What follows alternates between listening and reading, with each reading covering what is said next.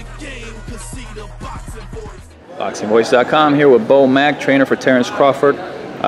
Bo, you've had Terrence in the gym since, gosh, early part of August. What's your assessment on this camp compared to previous ones?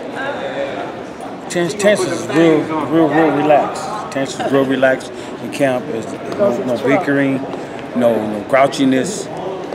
The weight is coming down, came down right on schedule. You know, we wanted to get a target weight each week, and he made it. And now he's there. He's ready to go. He seems really relaxed and really focused, probably even more so than in previous fights. What do you think that's from? What do you attribute that to?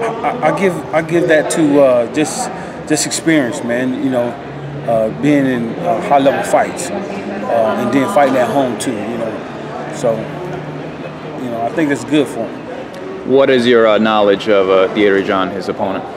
I know one thing about him though.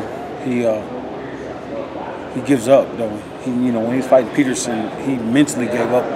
Maybe go to the 4th or 5th round, and his corner just hollering at him, trying to get him to do something. And he came out maybe the 7th round, tried to make a run for it, but he couldn't do it. So that tells me right there that once he figured he getting beat, it's it for him. He's just in there trying to survive. What are some things with regard to his style that you feel you might be able to exploit on Saturday night? Just his lack of boxing IQ. You know, just going straight back. You know, he's not the expert at the shoulder roll. You know, he's not an expert at his defense or nothing like that. You know, keeping his hands down. His IQ is just not up there. And I heard he just started boxing probably about 10, 12 years ago.